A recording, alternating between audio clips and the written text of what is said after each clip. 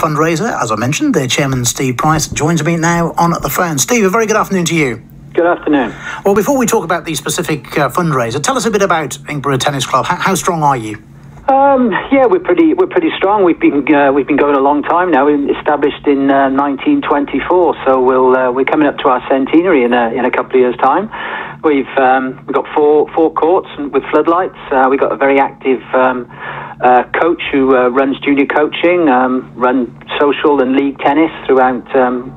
We've got teams in South Warwickshire leagues and Hereford and Worcester leagues. With the local village school, use our courts for doing exercise classes because they're just expanding at the moment and they haven't got the exercise facilities. So we let them use our courts.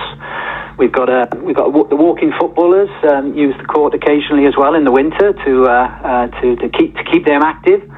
And we've spent probably between 80 and 90 grand in the last couple of years installing new courts and lights. So we're hoping we're set up quite well for the next 100 years. I mean, that's obviously a sizable investment, but at least, as you mentioned there, it is being very well used. It is, yes, and a lot of that investment came from we worked with the other local sports clubs and the parish council to get some money that was available via a building development that happened in Inkberrow over the last 4 or 5 years. So it's the Section 106, I think they call it. So we were able to tap in and use that. So we didn't have to raise all that money ourselves. So in terms of your charity efforts that you're undertaking at the moment, what have you been getting up to then? Well, as the COVID lockdown started, we were starting to get an increase in inquiries, really. I think people realised if anything was going to survive the pandemic from a sporting perspective, something like outdoor tennis might actually do it. So just as things started to close down, we started to get a few inquiries, but, as with everything else, it turned into a total lockdown. But it always looked as if tennis would be one of the first sports out of the blocks when it got lifted. And so when May the 11th came, we were very, very keen to get tennis going again for our members.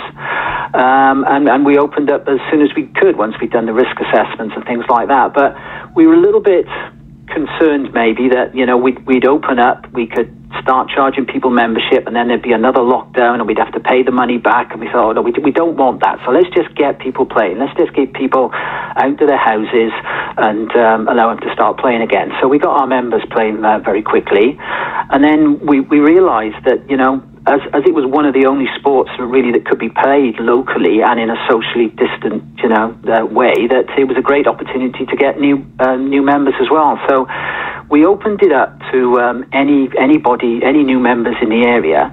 And again, we didn't want to get into the trouble of asking for membership and asking to pay, and then how long is it going to be open for? So we just thought, right, if you'd like to come and play and you're a new person to Inkberrow Tennis Club, we put a little link on our court booking system to say make a donation to the NHS. So being inspired by Captain Tom and many of the other sort of like village NHS staff, we set up that Just Giving link. So as people booked courts, they were able to donate money to the NHS Worcestershire Acute Hospital organisation.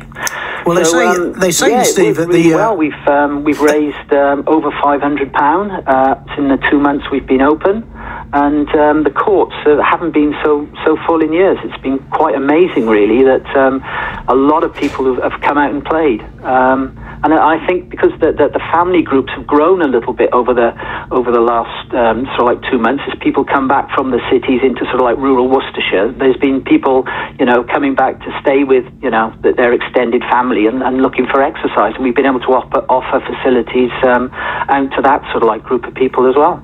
And presumably, Steve, you're hoping then that from this you'll retain some of these people who've just come in, and the membership will grow even further. Absolutely, yeah. We've got about an extra 37 people, I think, on our books at the moment. So yeah, absolutely. The next challenge. I mean, we've had sort of like 500 hours of court booking time in the last 2 months. So with at least 2 or 4 people playing, that's sort of like 1,000 to 2,000 playing hours being used on our courts, which is fantastic.